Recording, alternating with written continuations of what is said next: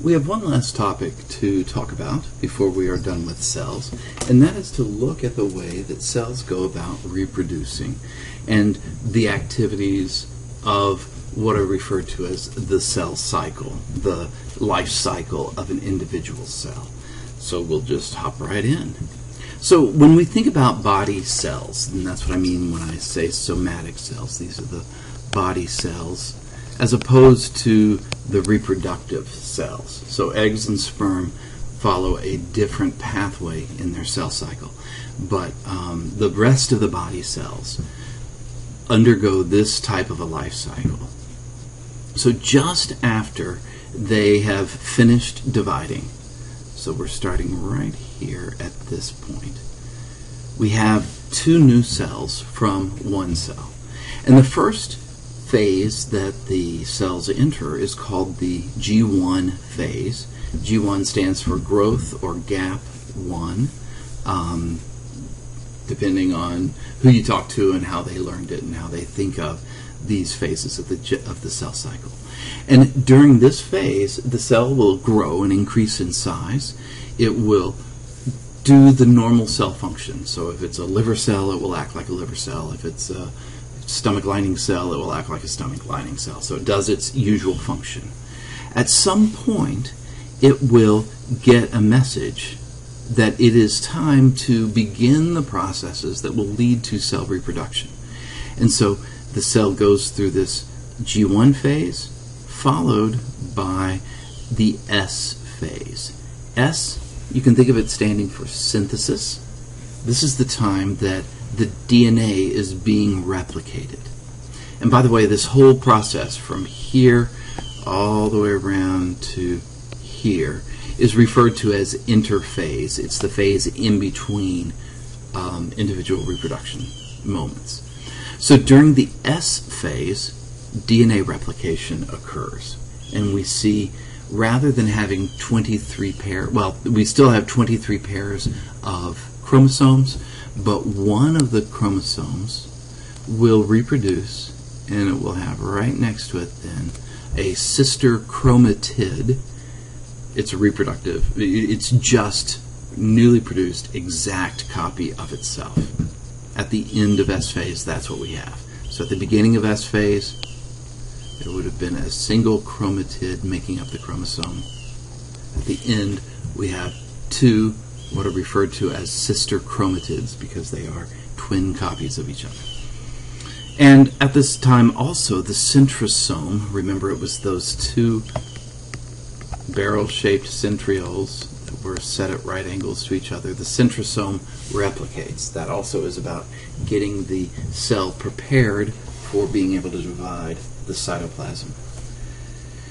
Then we go through an intense phase of protein productions because there's about to be the need for a lot of the microtubules, a lot of the proteins that are found in the cytoplasm. There's just going to be a lot of need for all those proteins. So intensive protein reproduction or production, and it's all happening here in G2.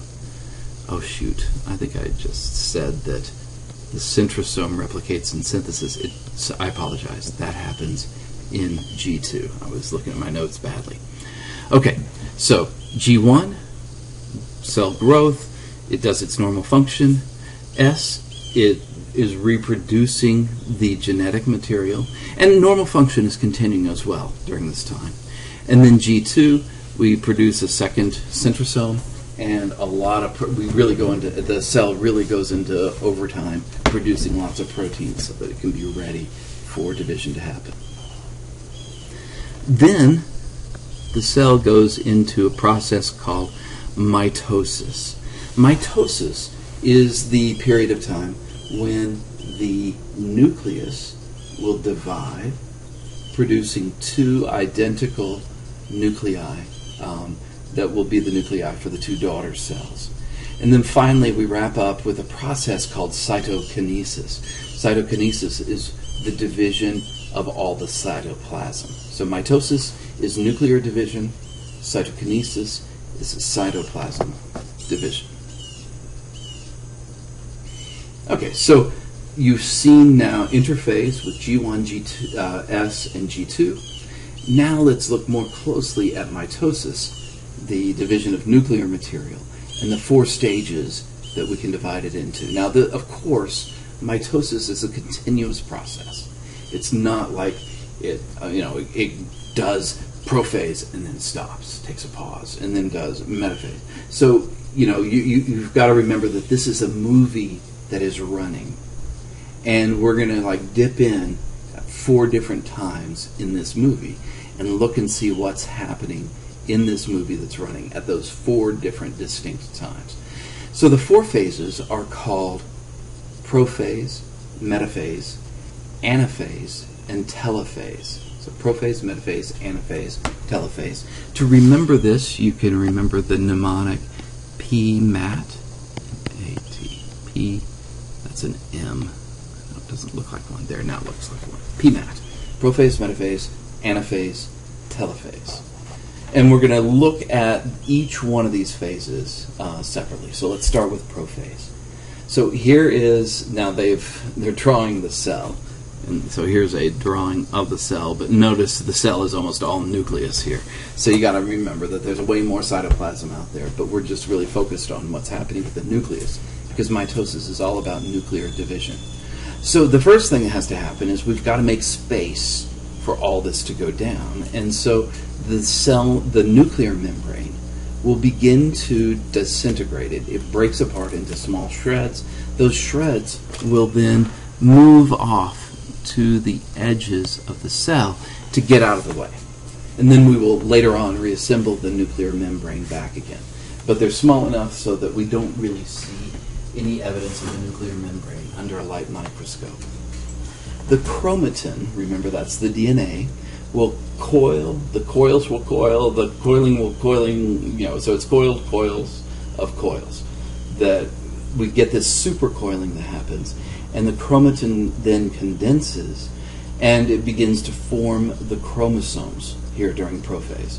So we have, this is a photo of a light micrograph, light microscope, of a whitefish cell that is undergoing, or that is currently in prophase.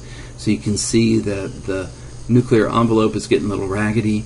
The chromosomes are beginning to appear. So before, we could not see the chromatin because it is, when it's all spooled out, it is not visible under a light microscope, but it's beginning to condense and produce the chromosomes. The centrosomes migrate to opposite edges of the cell. So here is one centrosome, here's another, and you can see that there is these tube kind of things that are kind of radiating away from the centrosome. Those are the microtubules that will begin to start developing. So we're growing microtubules by attaching tubulin protein to tubulin protein parts until you get a long microtubule, and they will start to attach to the chromosomes themselves. So by the end of prophase, by the end of prophase, the nuclear envelope is gone, it disintegrates, the chromosomes are all visible, and the spindle fibers have formed. So here we can see metaphase. At metaphase, the spindle fibers have now all attached here to the lined up chromosome. So if you were to rotate this image in your mind about 90 degrees, you would see the spindle fibers here. Oh wait, what am I saying? You don't need to rotate anything. I rotated this image. That's what I was thinking about. So I've rotated this image to be in the same orientation here. The spindle fibers are forming, and they will attach right here at a structure called the centromere. Centromere. It's all one word. So the centromere is the point of attachment for the spindle fibers, and the chromosomes will motor along the spindle fibers until they get all lined up at the equator of the cell. So this would be the equator here of the cell, and you can see they're nicely lined up in our whitefish cell. So by the end of mitosis, everything is all lined up neatly along the equator, and what this does is get everything organized all the chromosomes organized so that we can pull apart these sister chromatids here. Sister chromatids are right there. Here's one sister chromatid, here's the other. And the spindle fibers will be able to yank them apart. Okay, so the next stage is called anaphase. You can tell that anaphase is happening because the sister chromatids form these like arrows pointing away from each other. And it looks a little bit like geese flying. And they're flying, half of them are flying to the North Pole, half are flying to the South Pole. What this does is drags apart the sister chromatids so that the resulting daughter cells are going to have a full complement of chromosomes in their nuclei when we do division. So by the end of anaphase, the sister chromatids are fully separated and are clustered near the centrosomes that are found at the opposite poles of the cell. We're almost done. This is now telophase.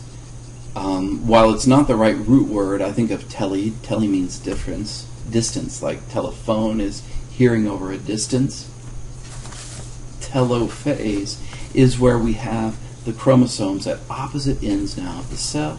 And by the end of telophase, the nuclear envelope will have reformed around the chromosomes, and the chromosomes will uncoil and uncoil and uncoil until they return to their chromatin form. The nucleus will fully reform by the end of telophase, and the nucleoli, which also blasted apart into small bits during prophase, will reform again, and we'll be able to see them inside the nucleus. And the spindle fibers begin to disintegrate. And notice here at the end of telophase, we also see some narrowing of the space between the two cells. What's happening here is that spindle microtubules are wrapping around and then getting smaller and smaller and smaller, and they're pulling a waist between the two cells, and nuclear membrane is forming there at that waist. So that by the time we get to cytokinesis, the nucleus has mostly reformed, the chromosomes have then decondensed into chromatin, and we have two genetically identical daughter cells. Now, in the human body, they usually remain attached to each other so that we can have continuous tissues. But if it's, say, blood cells that are doing this, then they may become disattached from each other. And now the two new daughter cells are entering interphase. They're beginning the next stage of the cell cycle. So there you have it. Prophase, where the nucleus is disintegrating, the chromosomes are condensing, and the spindle fibers are forming. Anaphase, metaphase, metaphase, where the chromosomes are lined up along the equator and the spindle fibers are firmly attached. Anaphase, where the chromosomes begin to motor along the spindle fibers, dragging themselves toward the centrosomes.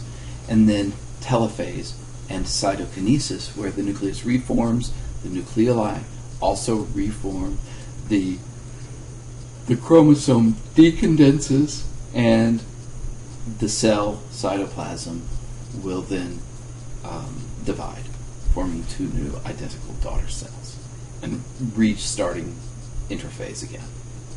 So how does a cell know when it's time to divide? Well, and what is it that controls that? Well, how frequently and how many times a cell can divide is really dependent on the cell type. The cells of the skin, the blood, and the intestinal lining, those stem cells that replace any of the damaged cells, are dividing almost continuously.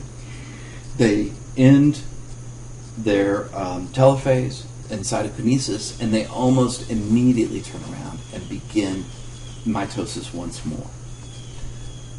bones like cells like the liver and the bone cells do divide.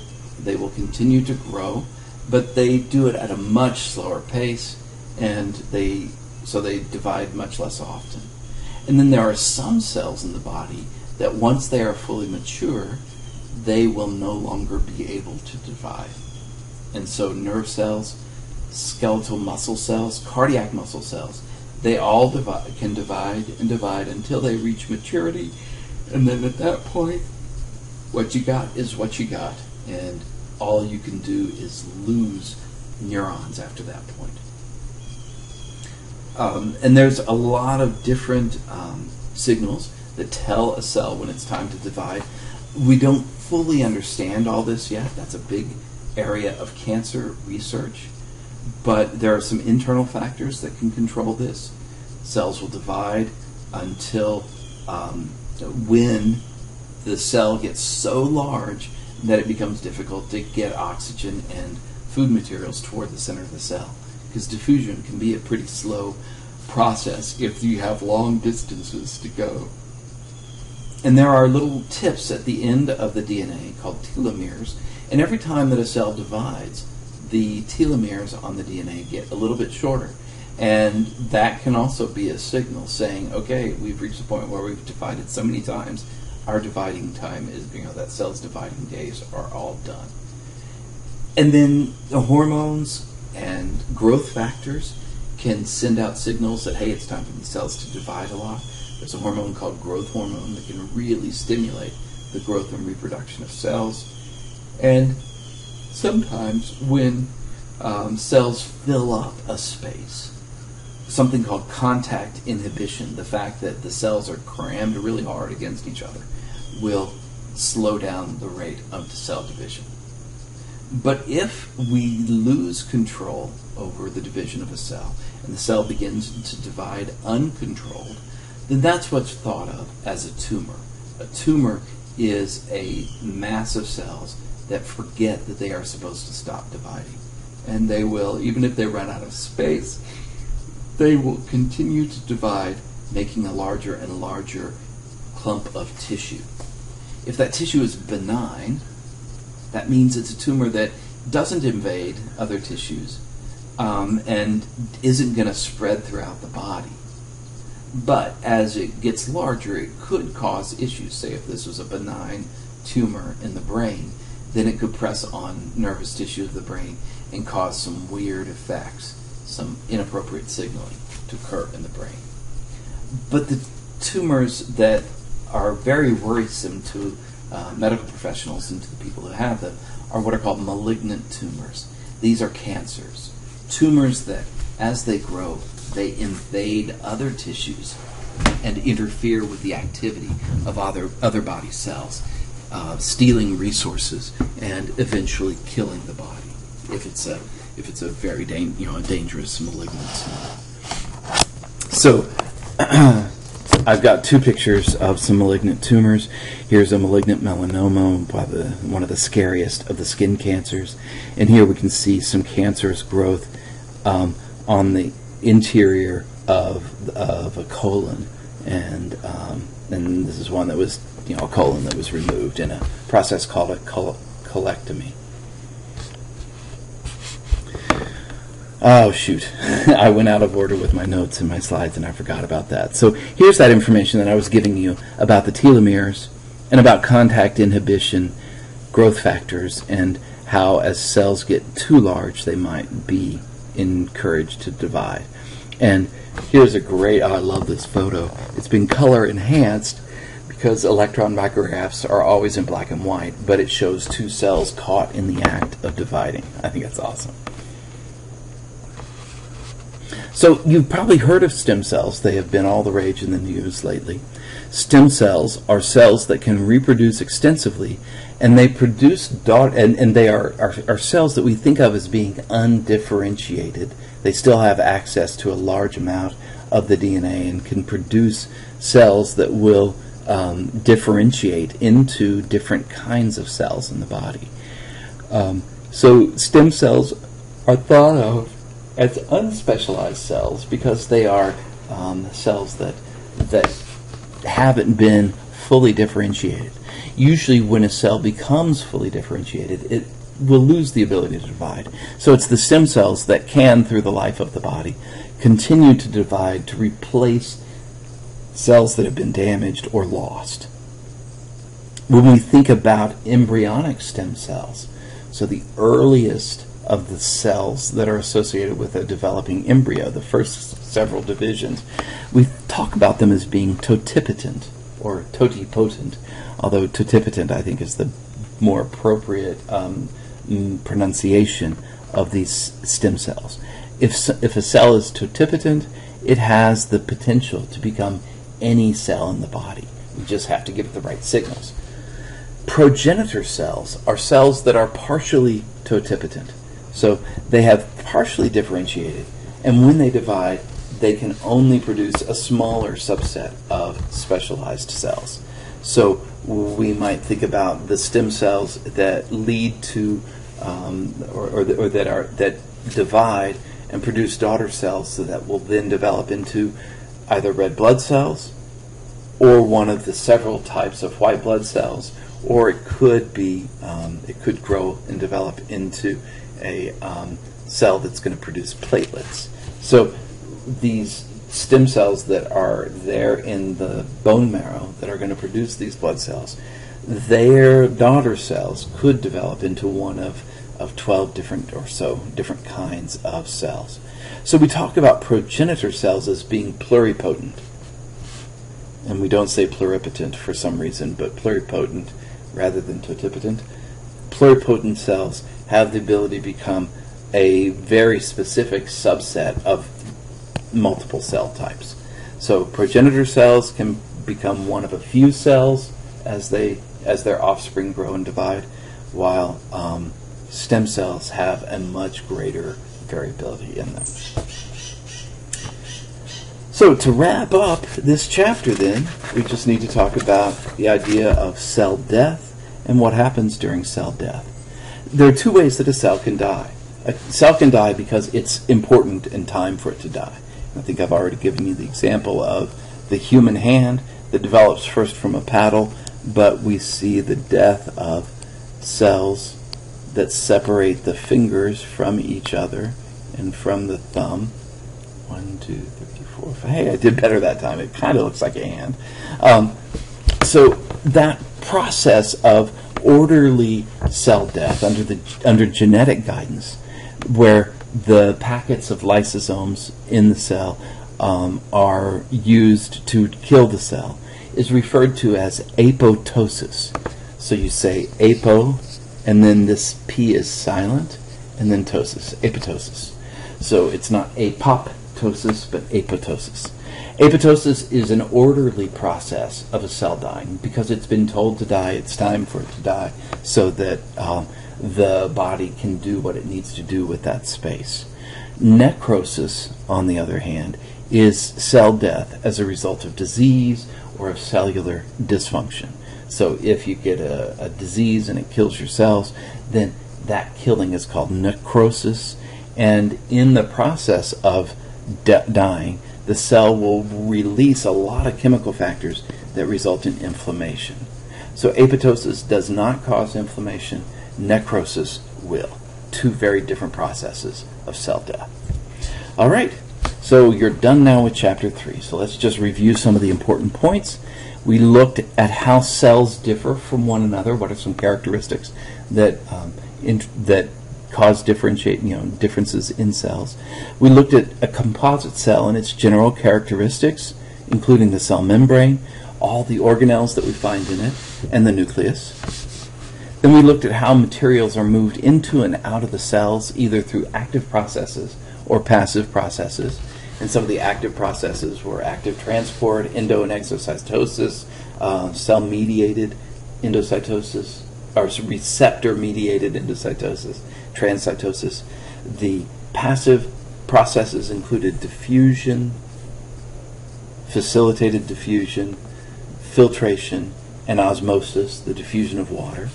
Then we looked at the cell cycle and the activities that are involved when the cell divides, and then some of the control of cell division. And then we talked about stem cells, progenitor cells, and the organized cell death versus disorganized cell death, apoptosis versus necrosis. So there you have it. Chapter 3, all done. Hope you're ready. Give me a call, send me an email, come to office hours if you have any questions. The exam will be on Wednesday. Good luck studying.